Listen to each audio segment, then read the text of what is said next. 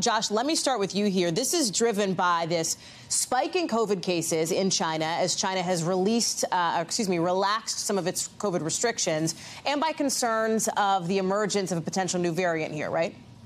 That's right. And it's also driven by one other thing, Hallie, which is U.S. skepticism about the data that China is releasing to the rest of the world about its COVID cases, and specifically a lack of genomic sequence data. They don't believe, U.S. federal health officials, that they are going to be able to have a good handle with the data they have right now on potential new variants of concern that could emerge from the surge of cases we're seeing in China. And as a result, they don't know that they'd be able to tell when there's a new variant and then slow the spread. And so as a result, federal health officials tell us that starting on January 5th at 12:01 a.m., they will begin requiring a negative COVID test pre-departure from anyone coming from China. It doesn't matter if you're Chinese, American, or anything else. If you're coming by plane from China to the United States, you're going to have to get a negative COVID test up to 2 days before departure. It can be a PCR test. It can also, interestingly, be one of those antigen self-tests that you take if it's the kind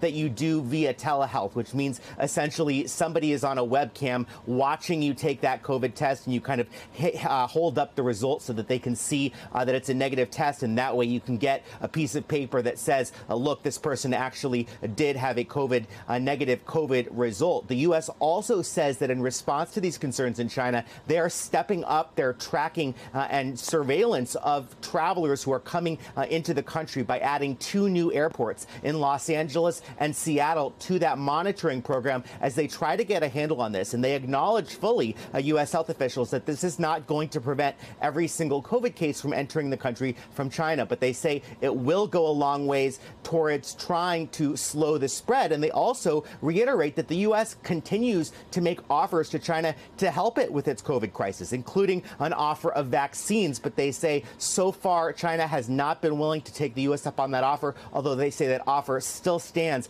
despite these new restrictions going into place on January 5th, Hallie. This does feel in many ways, and Josh, you alluded to this, like what we saw in the early days of the pandemic, right? The imposition of travel restrictions and the onus on, in this instance, right, the onus is on airlines to get this stuff implemented.